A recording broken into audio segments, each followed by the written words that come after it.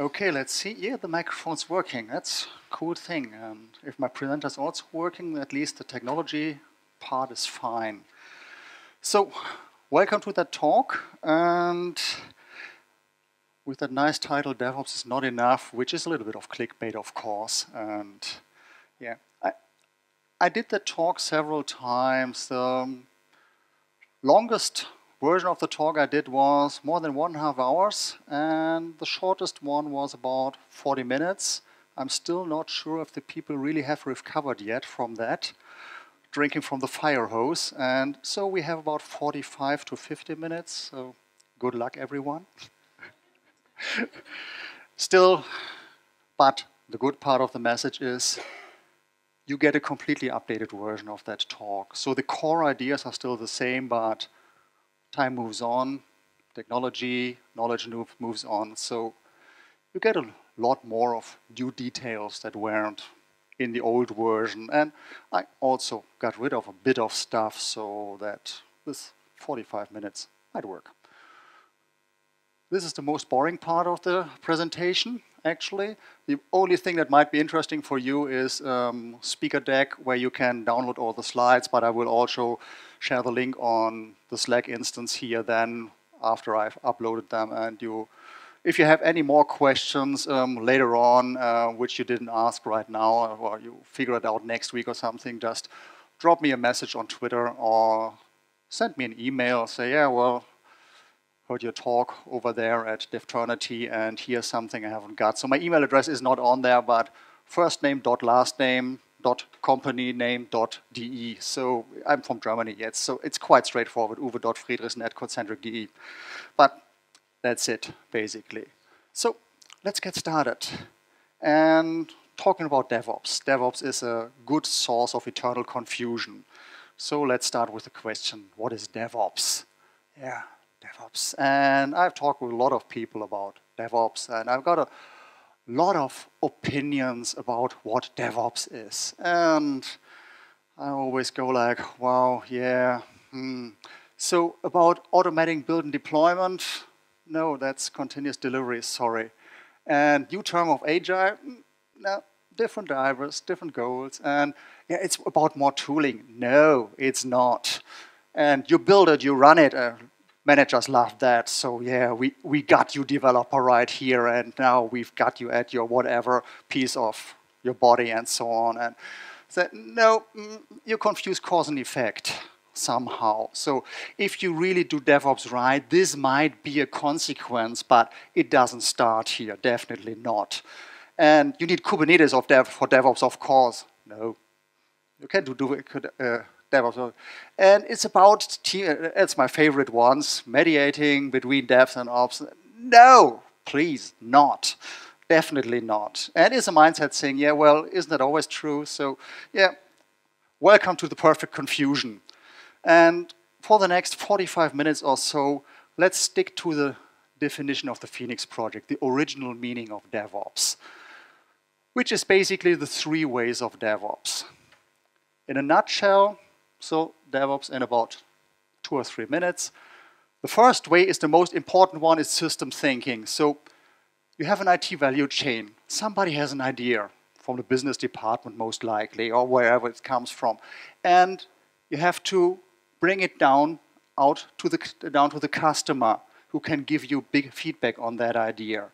And you try to holistically optimize that. So you're not trying to optimize requirements or testing or something, but the time that it takes to bring that idea out to the customer through the whole IT value chain, from the beginning to the end. That's what the core of DevOps is, optimization, systemic or holistic optimization. And the second way supports you here. It's about amplifying feedback loops. Most people only think about ops giving feedback to dev, which is only part of this, is all part of feedback loops. Because usually, if you got any defects downstream in your value chain, usually they're rooted in something which went wrong further upstream. So some knowledge was missing there. And yeah, we know that from ops giving feedback to dev. Yeah, what you just developed here, yeah, might have looked cool on your development IDE, but down here in production it's got this effect, and which isn't so cool, so it breaks all the time or whatever. And so let's talk about, I give you feedback, it doesn't work, so let's sit together and learn how to do that better upstream, so in development. Or even customers giving feedback to business. So all kinds of feedback loops, because defects make us slow on the IT value chain, so we need the feedback.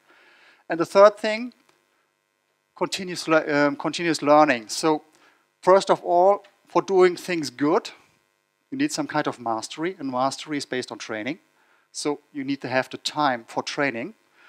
And on the other hand, entropy never sleeps. So if you don't try to improve, to get things better, they will get worse over time. So you have to have some means in place to figure out better ways of doing things. And this is not an heroic big approach. So here we're doing it once in a lifetime and then never again. So I'm coming from Germany, and we are perfect in this 110% or nothing, which most of the time leaves us with nothing. And also not whenever we will find time, because you will never find time for that. But continuously, small ideas, small experiments. That's the DevOps I'm talking about here for the next 40 minutes or something like that. But I said, it's not enough or just a beginning. What do I mean with that? And to explain that, I have to introduce two things, basically, a bit of background. Two things, evolution of markets, evolution of IT, because we have to understand where we are to understand why we need it. Let's start with the evolution of markets. And there are several models for that. I like to take this bathtub curve to explain that. It's not so important what's on here. I give it piece by piece. It starts in the pre-industrial era. So whenever you wanted to have something, some good in the pre-industrial era, you went to the craftsman. Yeah, back then, unfortunately, there were only craftsmen. Meanwhile, we moved a little bit further. So we have people. But back then, only craftsmen. As I said, yeah, well, I want to have this and that. You discussed a little bit. And then if you got things right, then that guy said to you, yeah, well, come back in a minute, come not in a minute, in a week or something like that. And you came back then in a week and you exactly got what you wanted. And it was cool. And the key for success from the point of view of the supplier was that he really knew how to do his job. Which is okay, but it has two problems. The first problem is it was very expensive. Very few people were able to afford this. And the second thing is it didn't scale so well. So I want to have one table. It's okay. I want to have 100. Whoa, hold the horses. That's a different story. But we all know this problem has been solved. Industrial markets. So standardizing the product a little bit. The famous quote from Henry Ford, you can order your Ford T in any color you like as long as the color is black. So yeah, standardize things and then pre-design the production process, split it into parts, so division of labor approach, connect the different stations with an assembly line, and then you've got the product. So Frederick Winslow Taylor, Henry Ford, and so on, all these people created that. And by doing that, you didn't need to have a craftsperson in charge for the whole thing, but just for pieces of that. So all the people just needed to know their station. And so you were able to produce things a lot cheaper, less expensive. And this has a dramatic effect, because if you're able to lower the price by 50% in a non-saturated market, you can address about 10 to 50 times of the customers. So you sell a lot more. And this again has a dramatic effect, because demand is a lot higher than supply in such a situation.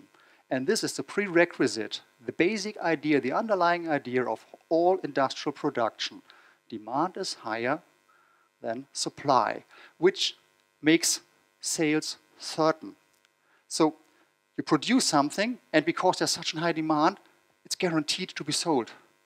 And key to success for you then is just to turn away from the market, because if you're not screwing it up completely, they will buy anyway, and optimize internally, which is then how to scale your production in a cost-efficient way, because then it's guaranteed to be sold. Certainty, which is a cool thing. Unfortunately, things changed eventually. So it was a good paradigm for quite a long time.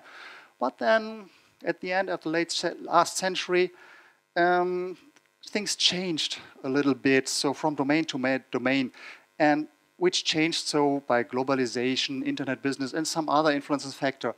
This ratio between demand and supply tilted eventually in the domain. So there were more and more suppliers or competitors fighting for the customers. And so eventually supply was a lot higher than demand. And this again has a dramatic effect, because right now people are no longer buying just because you're producing. Your customers get, well, let's call it picky. They buy wherever their actual needs are satisfied best. So it's uncertainty. So you produce something you do not know anymore if anybody's going to buy that. You only know that after you get feedback from the market. So from your customers, and see that, well, they liked it, or no, they didn't like it, or well, they're even annoyed by that, and all these things. And in such a kind of situation, your key to success is always to hear for the ever-changing demands of the market, because the best competitors, the best producers who are listening best to the market and create those kind of products which match the needs and the demands of the customers will create a very fast and highly dynamic market, which always creates a new baseline for expectations. And so you always have to, am I still right, am I still right? So lots of feedback needed, which is a completely different situation. So wrapping up that story is, so pre-industrial era, we have no idea what the driver is basically, so just get the bill paid basically. And industrial era, it's about cost efficiency and scale, while post-industrial is about cycle times, how fast can you get feedback from the market, and adaptability, so always to adapt to changing needs. Very different market, very different situation for companies. Okay, well, number one. Number two, evolution of IT. If we take time here and the business support of IT on the other axis, we get a line like that. It starts in the late 50s when transistors became available. Before that with tubes or even mechanical computers. Fixing the computers took more time than actually calculating on the machines. Didn't make a lot of sense for commercial computing, but then it started back then. And yeah, it was quite cool. Still, machines didn't have a lot of computing power, so even a mid-sized smartphone from 2 or 3 years ago has about several thousand times the computing power of these machines. So things that you were able to make with that are here's a little report, there's a small analysis, things like that. Very small, specific things. But business departments loved that. I mean, pocket computers became widely, pocket calculators became widely available in the mid-70s or 80s or something like that. So I still remember my father bringing one back home somewhere in the 70s. Wow, that's a cool thing. I mean, before that, it was everything pen and paper and maybe a slide ruler for multiplication. Have you ever created a report this way? It sucks like hell.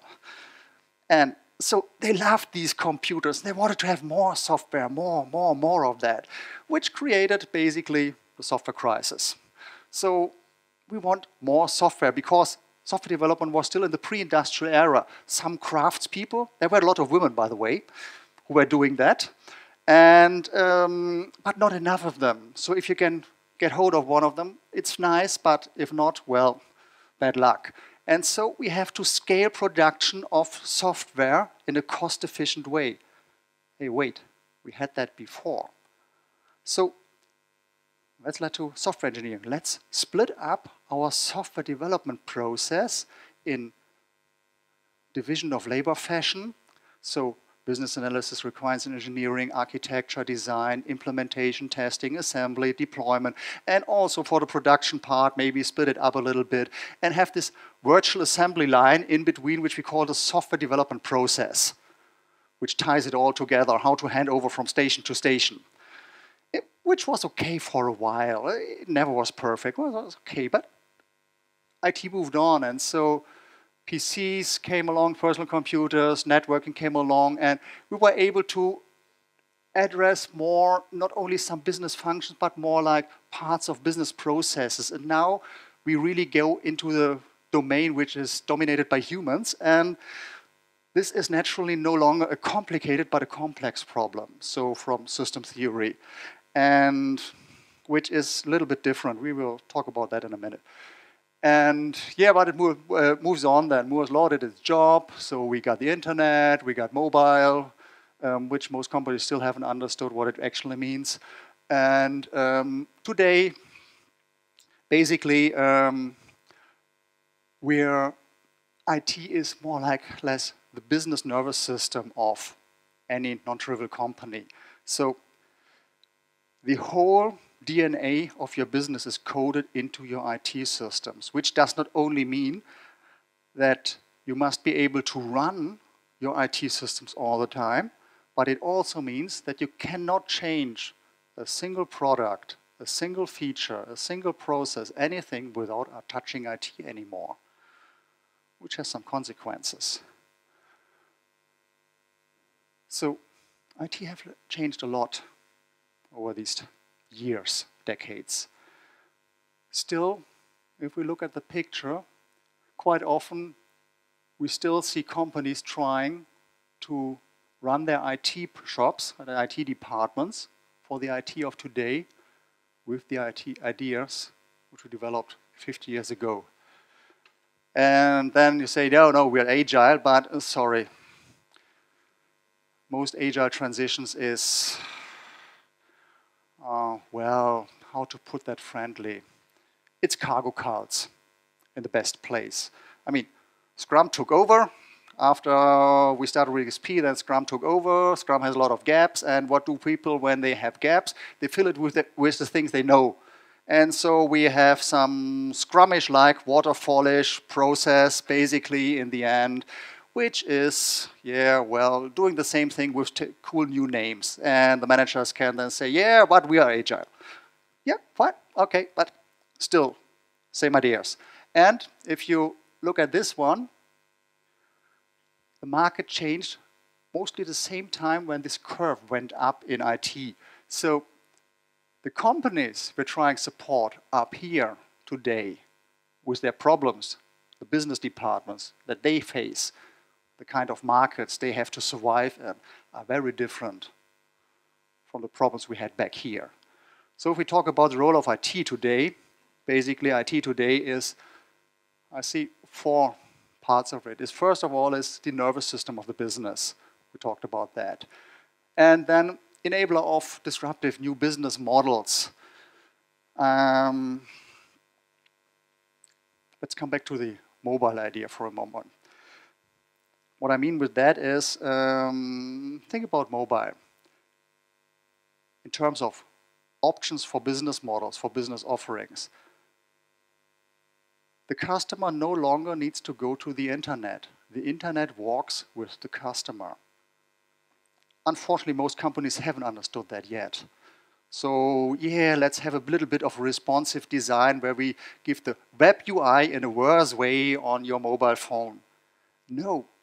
Think about that from a product developer, from a product designer point of view. It's an order of magnitude of more options how you can access your customers and what kind of value you can deliver to them. Different stories. So that's also the next one. We haven't talked about cloud native data and all that stuff, which is around there. And integral part of the business model, that's digital transformation. I mean, IT is everywhere, meanwhile, in the communication with the customer. And if we think about things like API-driven business, so if we talk about companies like Stripe or something like that, where the whole business offering is just IT and nothing else anymore. So, well. And then, yeah, if we want to have feedback from the customers, we use our systems. We collect feedback, metrics, and so on, or use the social channels and all these kind of things. These are roles these days. Okay.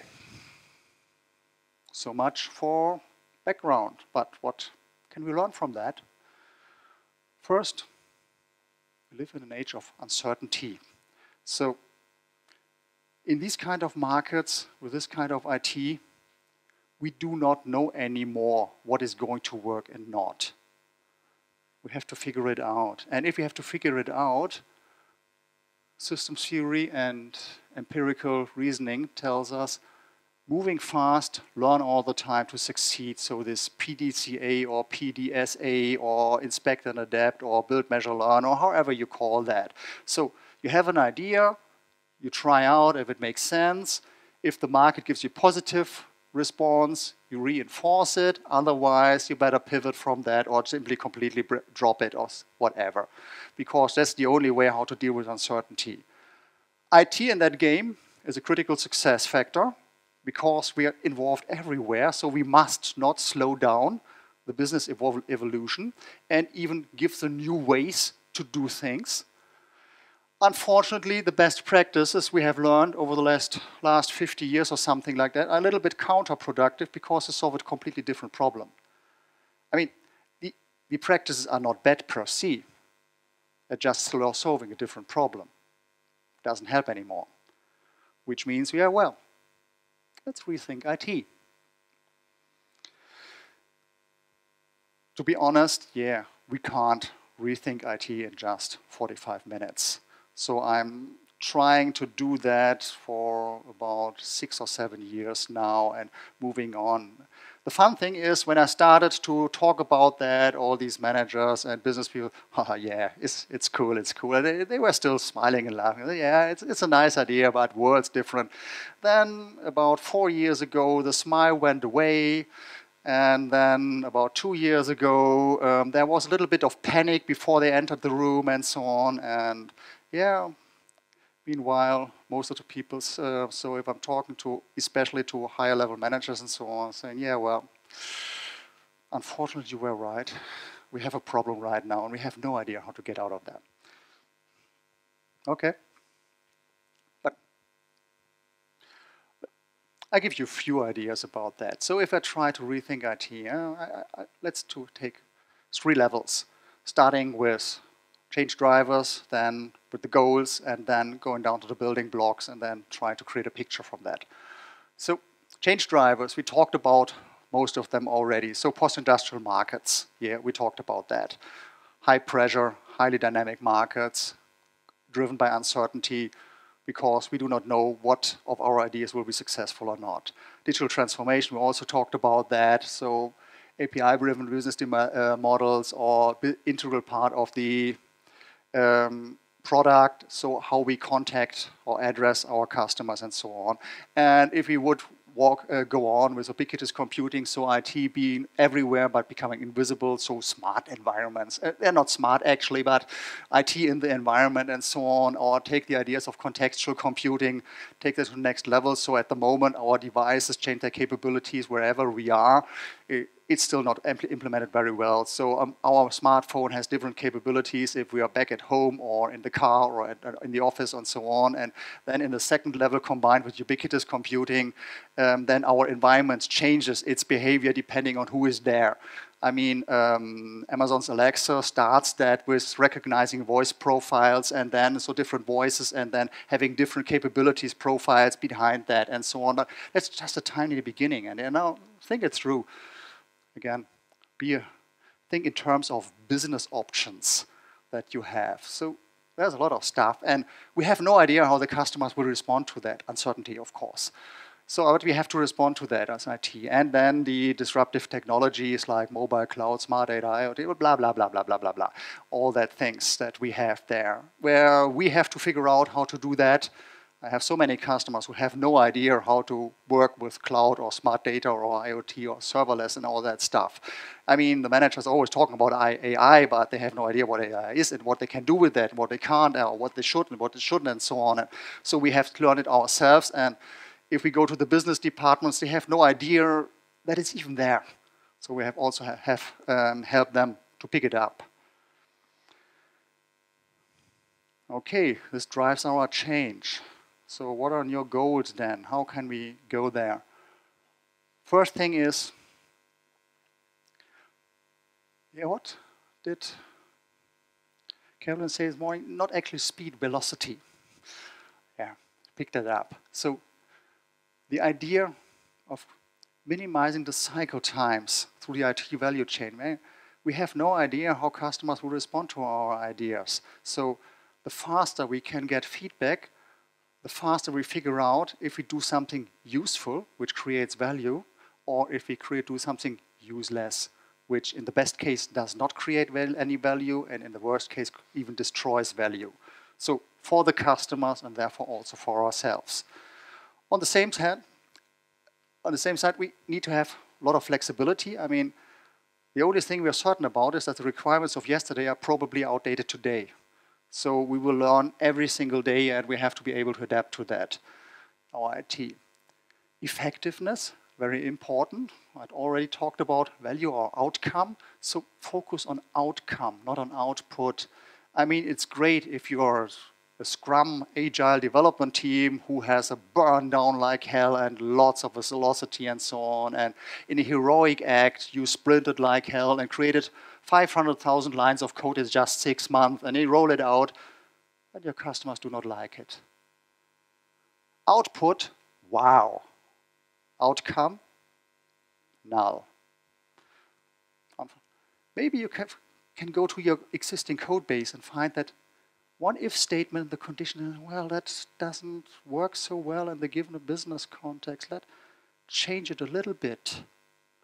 And all of a sudden, our customers like the system a lot more, because now it behaves like they expect it to behave. Output, almost null, unmeasurable. Outcome, created value, wow. These things are no longer connected to each other. That's this idea. Most people are still measuring output because they're coming from this certainty idea. Whatever I create will create value out there. It's certain. That's this industrial assumption still in the head of the people. But it no longer exists. We do not know it anymore. So measuring output doesn't make any sense anymore. Efficiency, we have a lot of questions. So we must be able not to do one experiment at a time, but several of those. On the same side, while going fast, not compromising quality. So highly available, yet adaptable solutions. By the way, this is terribly hard. And yeah, would be a whole session on its own. And of course, continuously improve. These are the new goals for an IT of tomorrow. And how can we go there? So there are several ways of achieving that. And there's not this one way, tons of way, as long as we try to deliver to these goals. But I just put a few ideas in here, and we organize that afterwards a little bit more. So let's start on the process side. Ideas like DevOps help us a lot, and continuous design. I mean, it's cool if we have a very fast IT value chain and can deliver it very fast, but if we just put crap into that chain, I mean, crap in, crap out. And so continuous design is some concept which helps you to really just put that into the funnel, which has a good likelihood to be useful in some way.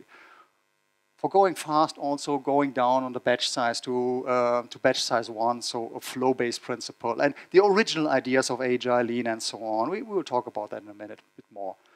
On an organizational level, also DevOps helps us to come to what I call market capability teams. So teams that are focused on addressing the market as a certain set of use cases of interactions with the market, with your customers or your supplier, or whomever you're working with, and holistically working for this part, having all the skills in there that you need to answer the questions for the changing demands of the market. And with that come ideas of autonomy, purpose, decentralization, blah, blah, and all that ideas, which affects the organization a lot. On the technology level, yeah, we have a lot of things in there. Cloud native, serverless. By the way, with serverless, I don't mean function as a service, I mean managed services. Function as a service, at least at the moment for me, is more like a universal integration layer on top of managed services, which would be also a long story to explain that. Maybe in 5 years or something like that, function as a service is really good enough to replace something like actual services and so on. We'll see how it's going to evolve. I'm not sure yet. But it's about managed services, actively reducing vertical integration depth, which helps you to go faster. But also a very different paradigm. It's not only going for, yeah, let's take this open source solution because it's cheaper. No, it's a new wave of make or buy, which is a very different story, by the way. And most of the time, but that is also out of scope here. Open source quite often is more expensive in these scenarios than going for a managed service. We can discuss that at the beer later on. And of course, automation, resilience, and to have that work. And blah, blah, blah. And then, yeah, there are people involved. Yeah, we love to forget about people. It's so bad. I mean, whenever somebody talks about change, they say, yeah, the processes and the organization and maybe the tooling and so on. And most of the time, they try to buy tools for not touching organization or processes and hope that everything will be solved magically. Yeah, we have Jira right now. Everything is fine. Well, people, they have to work with each other. They have to collaborate, different skill sets. And with different skill sets, I don't mean front-end developer and back-end developer. I really mean different skill sets. So business department, operations, development, QA, marketing, finance, and so on. And if you don't know what these people are doing and why they're doing it, it's very hard to really collaborate. So you need these ideas of empathy and T-shapedness. You must be willing to take over responsibility, which is, by the way, a hard discussion, curiosity mastery. We come back to that in a minute. Controlling your whole IT development process, so governance. Managers love that term, governance. Sounds really cool. I'm not sure. I don't like it so much, but well. And the good thing is, so going for outcome-driven, decentralized concepts, it's already described, it's there, it's called Beyond Budgeting, or the fork of it, which is called Better Codex. And this is also 20 years old, so you can go to the internet, you can browse it, you find everything. So it's a sort of agile for managers, basically. And everything you need to know is already defined in there and is already proven. There are companies running like that, and it works, even companies with 100,000 employees. So it doesn't only work with 10 people. Okay. And continuous improvement. Yeah, sure. So these are some of the building blocks. Now, DevOps is quite often on that slide. And what's actually the role of DevOps in here? Again, DevOps, 3 ways of DevOps. And I think DevOps is basically kind of a change catalyst in this whole process. And if you just think, now, what the heck do you mean with that? I will try to explain that. So, you say, yeah, we want to go DevOps. DevOps. Yeah. You see the picture will become a little bit bigger. And then you say, yeah, trying to get faster through the value chain and so on. But the problem is our IT organization is too slow, so we need to organize differently. So we have this division of labor organization, and it doesn't work too well. So we need a different way to organize. So we come to these market capability teams. So organized against these different capabilities of the market, that they immediately respond to needs of demands of the market, because this is a lot faster than just having 10 departments needing to work together until they can get out a single response to the market or try out a single new idea, because you all need to know how long it takes and how much cross-coordination, how much meeting rooms you need and all that stuff. So, and maybe also going with these platform teams in the background, if you figure out, oh, all these teams are doing the same things again, over and over again, and be careful if you try to implement that, not to go, so I call that DevOps 2.0, not going for Ops 0.5, which is you have then this so-called platform team, which says, here's the tech stack you have to use, and by the way, you're responsible for running it. These market capabilities or product teams. And then the people from the product teams then say, let us count the middle fingers that we have to show you.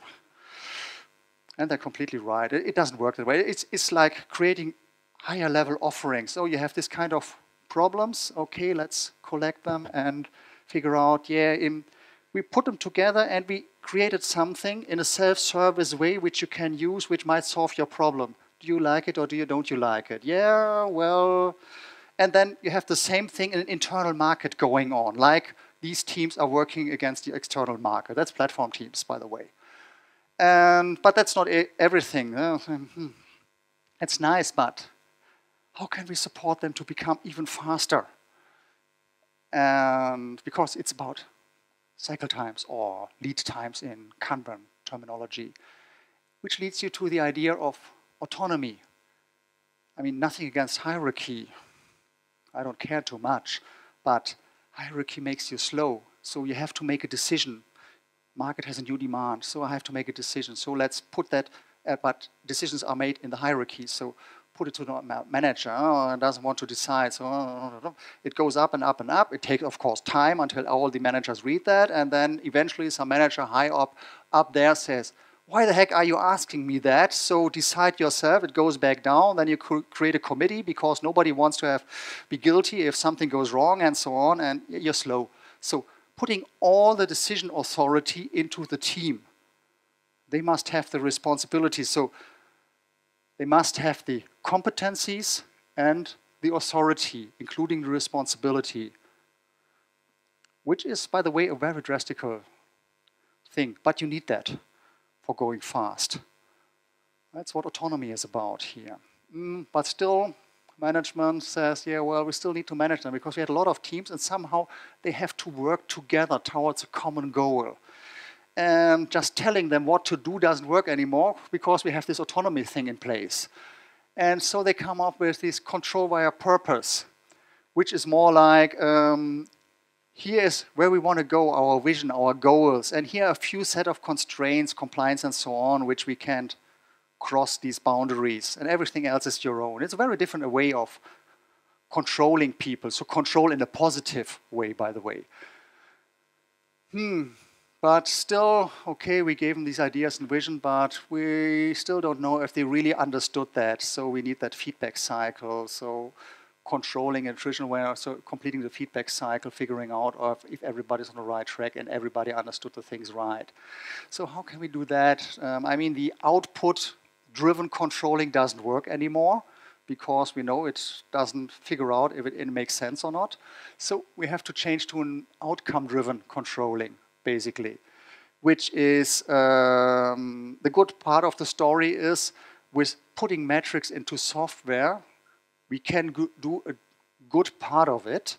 So figuring out, do the customers really like this new idea or not? So A/B testing all these ideas, we know how to do that. But then sitting there, yeah, we have, but now the rest of our traditional governance model is also already broken. So let's rethink that also. So I mean, we went for autonomy and this control, this indirect control and outcome. And so, yeah, well, so we can throw away the rest of the old traditional governance model anyway and come up with a new one. And then we end up with beyond budgeting or better codex and all these ideas. Good thing. Now, managers are perfectly confused and unhappy. So we solved this part of the puzzle. Let's move on to technology. Right. Question is, how can we support this whole autonomy idea on a technological level? Which brings us to the ideas of cloud native and especially microservices. I mean, the original idea of microservices is first we took care about the hierarchy communication, which makes us slow, but also lateral communication makes us slow. And we have 10 teams working in a big monolith. And you know the definition of a monolith. If you change something in the upper right, something in the lower left falls down usually. You have to agree all the time, coordinate and so on if you want to change something.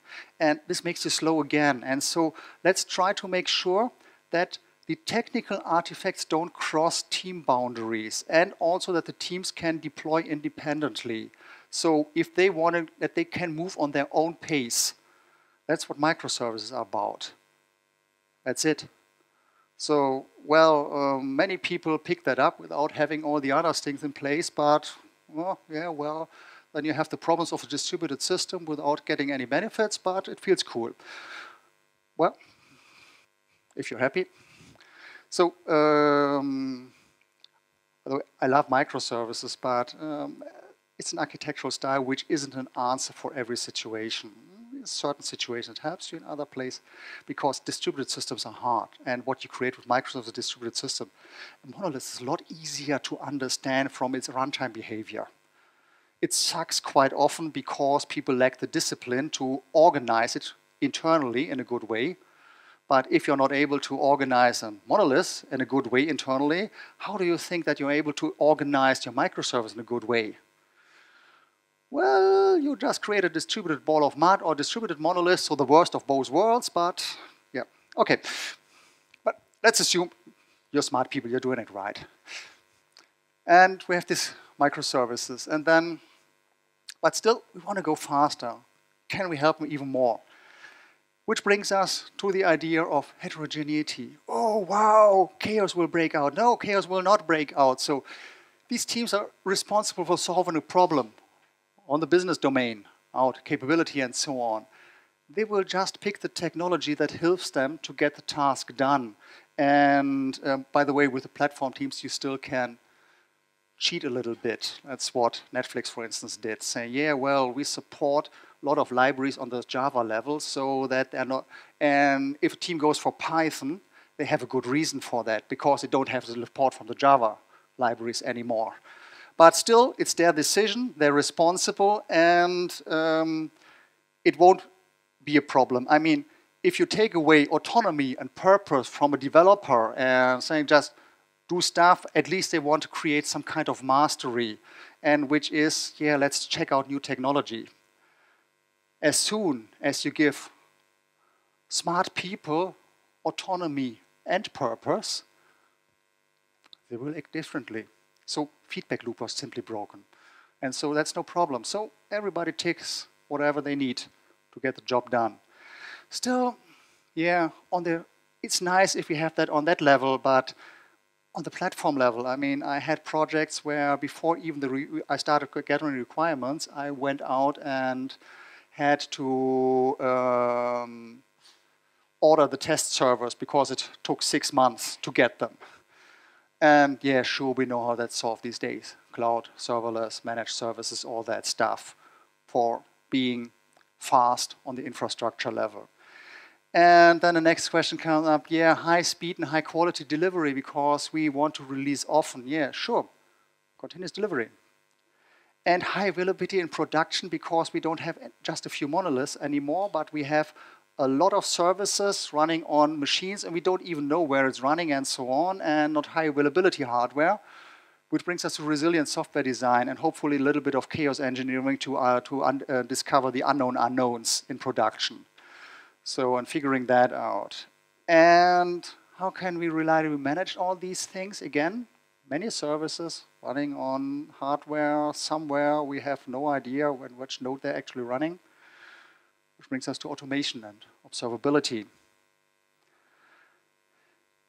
And okay, technology is solved, but how can we make sure that these teams are working smoothly together? So at least the artifacts work smoothly together, because in the end, these services have to call each other at least once in a while, probably. And so that we have some kind of, and that's what I mean with this lean enterprise architecture management. The original idea of enterprise architecture management is broken basically because it assumes certainties. So if you want to create a building map or something like that, it assumes that your business is not going to move very fast and so on. And if it does, well, then what do these strategic pictures help you? But how to organize between those teams and figure out, so I have some kind of identity and access management problems. How do we work with that? Are we going to use something like OAuth 2 with JSON Web Tokens, or do we use something different, and so on? So all these things, and usually you don't want to have some kind of a group of people whose qualification is not having touched a keyboard for 7 years or something like that.